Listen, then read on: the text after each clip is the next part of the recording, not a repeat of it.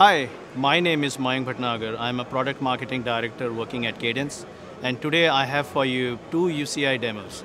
So one is a UCIe with advanced package technology and other is a UCIe with standard package technology. Here right besides me, what you will see is a UCIe advanced package technology board, evaluation board on which there is a full package with two pairs of UCIe PHYs. And shown here are those pairs and the eye diagram as seen on the receive side for both of them.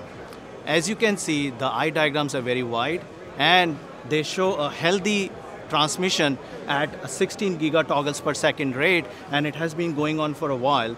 As you will see here on the diagram, the bit error rate currently shows 0. That is essentially because it has been running only for a day and the bit error rate is so low that even after a full day of running, we haven't actually registered any bit error. And now I will take you over and demonstrate to you the UCIe standard package. So this here is a standard package version of the same UCIe I was showing you earlier. So while this and what I was showing you earlier in the advanced package are both 3 nanometer UCIe designs, you will see many more graphs here, much more than what I showed previously. The reason is this: standard package has a much wider range of lengths across which UCIe should be able to talk. So at Cadence, we make sure we are testing our UCIe across those entire lengths.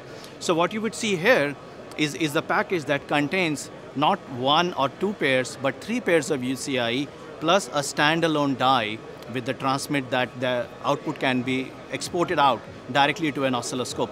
So what do we do with the 3 pairs of UCIe? We have them connected at different distances. So we have a UCIe pair that is connected at 16 millimeter distance. We have another pair connected at 25 millimeter and another pair that is connected at 6 millimeter. You will see eye diagrams here that look very different from each other. That is because each pair is now running at a different frequency. So here we have a pair that is running at 8 gigatoggles per second frequency. This pair is running at 16 gigatoggles per second frequency. And this pair actually is running at 24 gigatoggles per second frequency. That is some amazing speed. And then, as I mentioned, there is a 7th UCIe PHY whose output can be exported using those gold wires into an oscilloscope. As you can see, this is a very busy area. We simply don't have the space for an oscilloscope. So what we have done is made that measurement and shown it here on the screen. So here you will see how a transmit eye looks when exported out to an oscilloscope at 24 gigatoggles per second.